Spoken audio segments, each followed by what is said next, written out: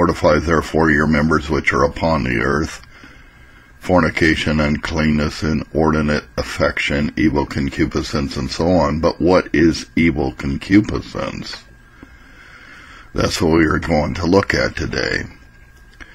Now I should proceed to some application of this point, but because there is a third particular which has much affinity with the two former, namely fornication and uncleanness, I will first speak of that which is here in my text, evil concupiscence. By concupiscence men understand a degree of this lust of uncleanness, and it is an evil inclination and the power of the soul.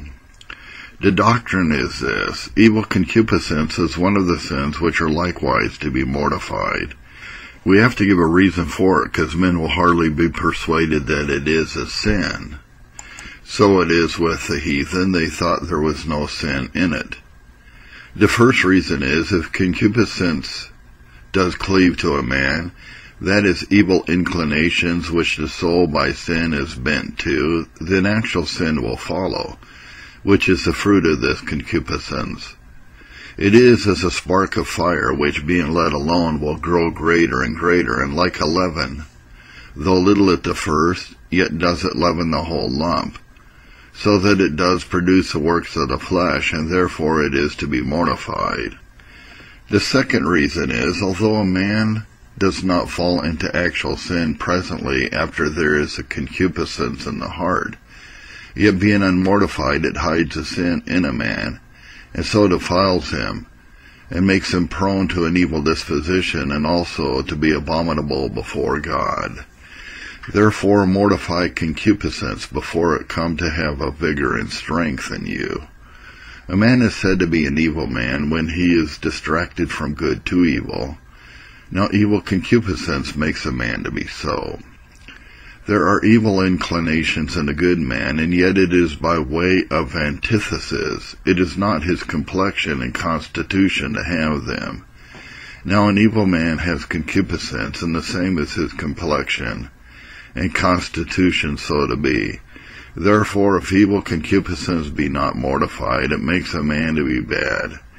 And in this regard, we ought to cleanse ourselves from the pollution of this sin. The third reason is, evil concupiscence being in a man, it mars all his good actions. To mingle water with wine, it makes the wine the worse. To mingle dross with silver, it makes the silver the more impure. So evil concupiscence being in the soul of a man, it does stain and blemish his good actions. When the string of an instrument is out of tune, the music doth jar.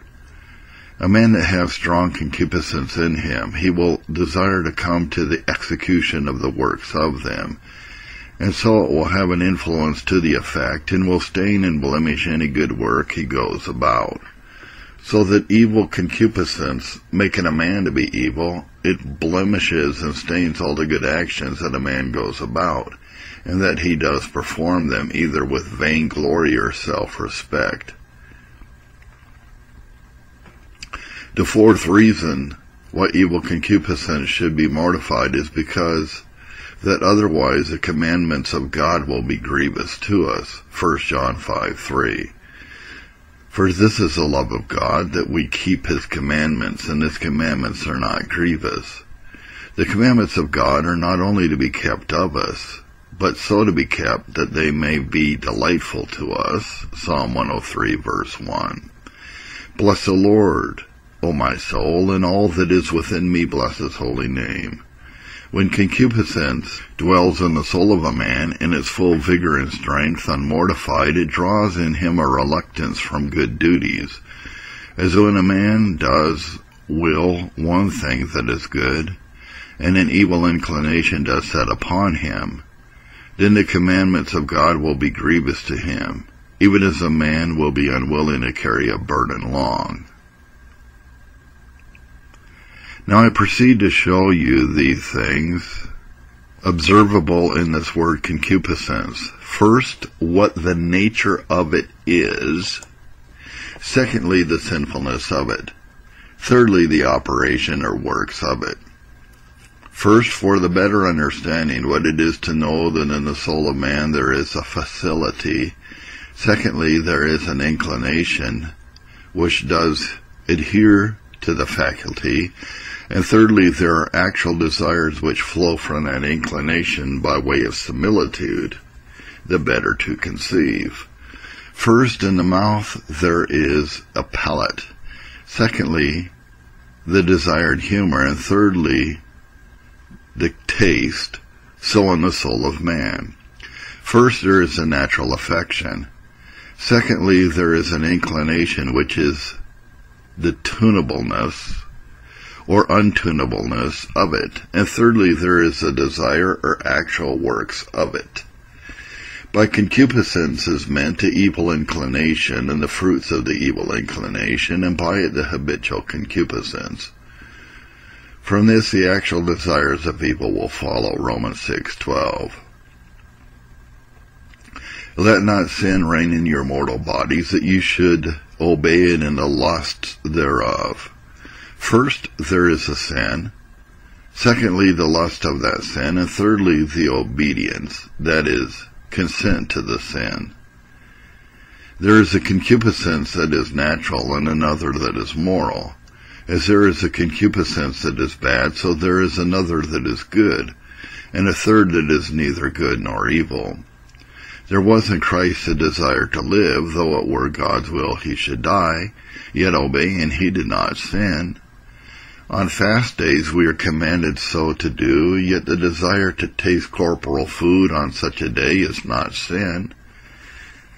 Secondly, it proceeds from sin, and one sin doth beget another, James 1:15. Concupiscence brings forth sin. Let not sin reign therefore in your mortal bodies, that is, let not concupiscence. But to understand what the sinfulness of it is, know that sin in special is the transgression of the moral law, any faculty that is capable of a fault. It is sin that is the defect of it.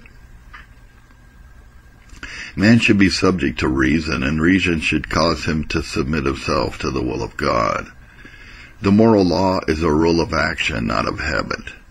There is a double law, a law of action, and a law which we call that law which God did stamp on the very creature. Take an epistle, or a learned writing that is made by art. There may be logic, rhetoric, and grammar rules brought in to confirm it. So in the law there is a stamp and a rule, and every aberration from it is an error in it. If a man did all that is in himself, used his best endeavor to subdue his evil concupiscences, and yet cannot, yet it is not sufficient for him. Every man has or ought to have strength in him, so to rule his affections. If a master command his servant to go and do such a thing, if the servant go and make himself drunk, and then go about it, and cannot bring it to pass, although he do his good will for to do it, he is not to be excused, because he did lose his ability through his own fault. So we, God at the first, did make us able for to subdue our lusts, but we in Adam, having lost the abilities of our first estates, and yet may recover strength again to subdue our lusts in Christ, the second Adam. If we do it not, the fault is in ourselves.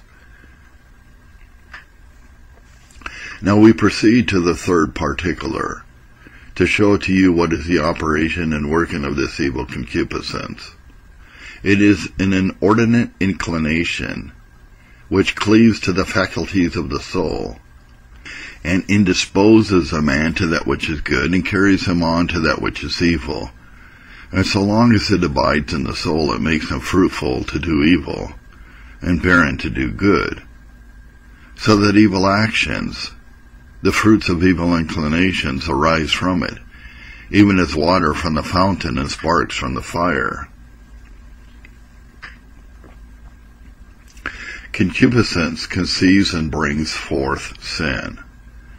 There is a different work of concupiscence in man that is evil, and a regenerate man. In an evil man it has dominion over him, so that all his actions and desires are sinful. In a good and holy man there is concupiscence also, but it works in him by way of rebellion. He beholds it as a disease, and as an enemy unto him, and he labors to mortify it.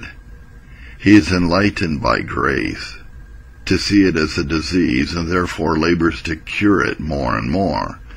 An evil man thinks it the best way for his happiness, and that his chiefest good consists in giving satisfaction to his concupiscences, and therefore labors to satisfy them and not to cure them. True it is, God's children, David, Peter, Solomon, and other holy men, have had concupiscences in them, but yet were not domineered over by them. So long as a man strives against evil concupiscences, against emotions and stirrings of them, and that his own conscience can bear him witness, he resists them in sincerity of heart. They shall never bear sway over him. Take the best actions of a wicked man, the utmost end of them are to himself, and if the utmost end be bad, all he does must needs be bad. As for example, the end that a husbandman does aim at in the tilling of the ground and sowing of his seed corn is to have a good harvest, and if his harvest prove bad, then all his labor is lost. Though the beginnings of a thing be good, yet if the utmost end of that thing be nothing, all is bad. So that the end of all things in moral actions makes the thing either good or bad. Every wicked man does seek himself in all his actions. He does worship himself in the utmost end of all his thoughts, so that all his actions, lusts, and desires are evil continually. Now I proceed to show you what it is the Apostle Paul would have you to mortify. Here something is presented, and to show you plainly what it is, it consists in these two particulars. First, the habitual concupiscence, and secondly, the inordinate lusts and desires that arise from it. One we call habitual and the other actual. Now the apostle would have the habitual concupiscence in nature weakened, and secondly, he would have the acts of the lust to be suppressed. Now that it is the apostle's meaning that he would have them mortified, and that which is to be mortified is sin, mark that place I cited before, Romans 6:12, let not sin reign in your mortal bodies. And these words are three things observable. First, there is a sin. Secondly, a lust to sin. And thirdly, obedience to the sin, that is, a will to execute the desire of this lust. When the apostle says he would have them mortified, he would have the heart to be cleansed from the habitual custom of evil concupiscence. And secondly, he would have them to be subdued and not to obey them. That you may know the apostle's meaning, and not to lay a straighter charge upon you than the Holy Ghost doth, he would have all the three to be mortified: the lust, the consent to the lust, and the act of the will. Consider the nature of the things that are to be mortified. If you take the evil inclination and compare it with the strength of the mind in committing of any sin, they are all of the same nature. They differ but in degree. A lesser evil in the thought, before consent unto it, is of the same nature as a greater, as it is in murder. He that is angry with his brother unadvisedly commits a degree of murder. So he that slanders his brother by taking away of his good name commits a degree of murder, and it is a sin of the same nature as if he took away the life of his brother. So as in taking away the comfort of a man's life, it is a degree of murder, inasmuch as that man would take away the life of his brother if he might. So in lust, if a man desired to commit adultery with a woman, and cannot come to the execution of his will in it, to the committing of the actual sin, yet the adultery of the thoughts and affections are degrees to this sin, and are of the same nature as if he had committed the sin itself. The commandment says, "You shall not covet your neighbor's wife." That is in no degree at all to hurt her or to wrong her. If all be of one nature, and differ in degree, then all are to be mortified.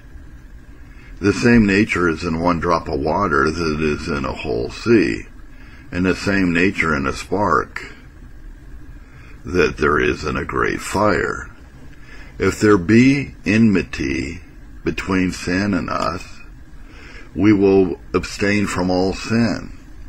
A man that hates the very colors of his enemy is toads and snakes that are poison. If a man abstains in sincerity from sin, he will abstain from all sin. The reason why men abstain from any sin is either for love of themselves or of God. If for love of yourself, you abstain from sin, you might just as well commit all as some. It is for love of God you will abstain from all sins, from little sins as well as great sins. Here a question may be asked, why men abstain from murder and idolatry? The answer is because God did forbid it. And did not God forbid also, "You shall not lust"? God that doth forbid the one doth forbid the other. And for your further consideration, know the Holy Spirit of God hates every sin. It doth abandon and hate that heart where the thoughts of lust are nourished. Now the heart is the habitation and residence of the Holy Ghost. Therefore all sins are to be mortified, that the Holy Ghost may come and dwell there. The acts of mortification are chiefly these. The apostle would have us take pains with our hearts. Men might do much good to themselves, would they but take pains to consider and ponder their ways. But when men are carried away with the desire of riches, vainglory, and other inconsiderations, no marvel if it be thus with them. If they would but sit alone, meditate, and reflect their minds upon what they should do, it would be a great means to make them to alter their courses. The apostle, when he would have them mortify these lusts, he would have them consider the means how to suppress them. There be strong reasons in the Word of God for them. Let them search the grounds they have for the committing of those lusts, and it will be an effectual means for the mortifying of them. If men's judgments were rectified to see their follies, they would change their courses and turn the bent of their affections another way. I should deliver many things to you in this kind, considering mortification, to let it be your care that it may work upon your inward affection, that you may make it profitable unto your own souls, and that you do not let it pass from you without doing you good. The word of God which you hear is not lost. It shall certainly do you hurt, if not good. It shall harden, if it do not soften. It is an ill sign if a tree does not bud in the spring, but to see it without leaves in the winter is no wonder at all. So for any to hear the word of God powerfully preached, and not to have good wrought on them by it, they have great cause to fear their state.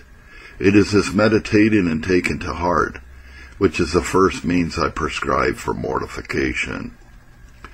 We're said secondly to mortify when we suppress and keep down these lusts, if we keep them back from their courses, that they do not bring forth the fruit of sin. All actions, when any sin is executed, they tend to evil corruptions. If we abstain from the action of sin, when it doth kill the very inclination, take any sin that a man is naturally inclined to, whether it be the sin of uncleanness, the desire of riches, or whatsoever, custom makes his lust to be stronger, and so adds to the sin. One light does show a thing to be so, but more lights makes it appear more clear. So there is an addition in sin as well as in grace. The more they act in sin, the more they increase. Now when men complain, they know not what to do. They cannot be without their lusts. Let them thank themselves for it, and suffering themselves by custom to practice them. But by keeping down the act of sin, the lust will evaporate away in time. Though your lust be strong and violent at the first, yet if you will let it alone from the execution of it, it will consume and wear away at the last.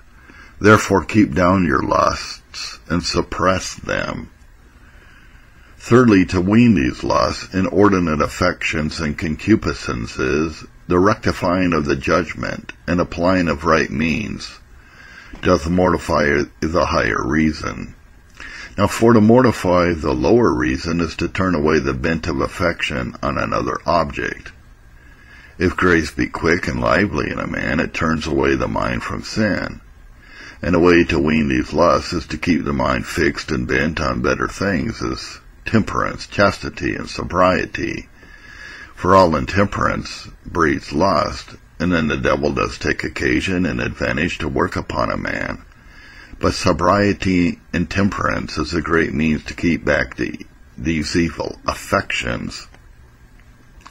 Now I proceed to make use of what has been formally delivered concerning these three sins, fornication, uncleanness, and evil concupiscence. You may remember what has been said concerning the greatness of the sin of uncleanness. It will follow then, if it be so great a sin, we should use the means to be freed from it. Those that are guilty of it, let them give themselves no rest, their eyelids no slumber, nor God any rest, till they be delivered from the band of this iniquity. 1 Samuel 2:25. Remember what Eli said to his sons. If one man sin against another, the judge shall judge him. But if a man sin against the Lord, who shall entreat for him? When God takes in hand to afflict a creature, then it is intolerable. Man shall find it to be a terrible thing to fall into the hands of the living God. Take an arrow or a bullet and let it be shot into the body of a man. It may wound deeply and yet be cured again. But let the head of that arrow be poisoned or the bullet envenomed, and then the wound proves deadly and incurable. There may be in the body of a man many great gashes and deep wounds, and yet be cured. But if the affliction lies on the creature from the wrath of God, he is not able to bear it. It causes them to tremble, and his conscience to be terrified within him, as we see by men that are in despair. Now the reason of it is, God, when he smites the creature in his wrath, wounds his spirit, and as it were, breaks it in sunder. As God does break the spirit, so he does sustain the spirit. But when he does withdraw himself from the creature, then the strongholds of the spirit are gone. This is to show you what a terrible thing it is to fall into the hands of the living God. This, as it does belong to all, so especially to those that have received the sacrament this day, or before, that they make conscience of this sin. If they do not, they receive it unworthily, and he that is guilty of this is guilty of the body and blood of Christ. He discerns not the Lord's body, neither does he prize it as he should, nor esteem of the excellency of it as he ought. He discerns not with what reverence he should come to the Lord's table. Therefore, says the apostle, he is guilty of the body and blood of Christ. That is, he is guilty of the same sin that those were that did mock and crucify Christ Jesus. The sacrament of the Lord's Supper is a special means and chief ordinance of God for the attainment of his blessing, if it be rightly received. And so it is the greatest judgment that can befall a man if it be not rightly received, for Christ is chiefly represented therein. The blood of Christ is the most precious thing in the world. When men shall account this holy blood of the New Testament to be but an unholy thing and to trample it underfoot, God will not bear with this. The last thing to know mortification by is an actual abstinence from every sin. It is one thing to dislike a sin, and another thing to be weary of it, and to hate the sinfulness of it. If mortification be true, he will hate all kind of uncleanness with an inveterate hatred, be it of what degree it will. Sheep do hate all kinds of wolves. If a man do truly mortify and so on, his hatred to sin will be general, not only in abstinence from gross sins, as murder, adultery, and fornication, but also from all other sins. For when a man forsakes sin out of a hatred, his rancor is of judgment more than of passion, and so likewise his hatred will be constant. Men will be angry with their sins sometimes and fall out with them at other times, and yet be friends again. But if they truly hate sin, their abstinence from sin will be constant. When a man becomes a new creature, there will arise a contrariety to sin in his nature, so that if a man hates sin, he is truly said to mortify it.